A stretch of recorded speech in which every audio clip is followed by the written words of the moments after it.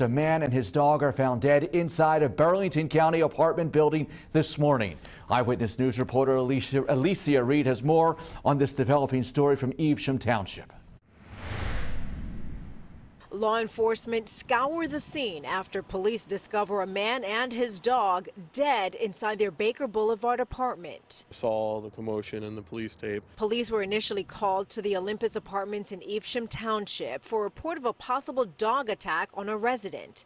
On arrival, they found the man's lifeless body and his pet also dead on a stairwell landing. You never know back here because last year we had a drive-by shooting here, so it could have been another one of those, was kind of what my first thought was. The Burlington County Prosecutor's Office says there were signs of struggle inside the unit.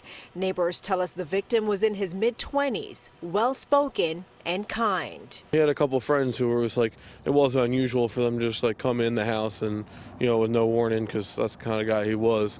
Always had a bed for his friends, you know, made sure everybody was good. Always with his dog. Neighbors are clueless as to what could have happened. She was pretty friendly.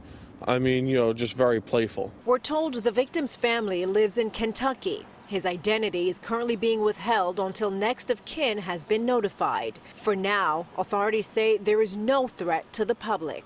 A person of interest has been taken into custody. Reporting from Burlington County, Alecia Reid, CBS 3 Eyewitness News.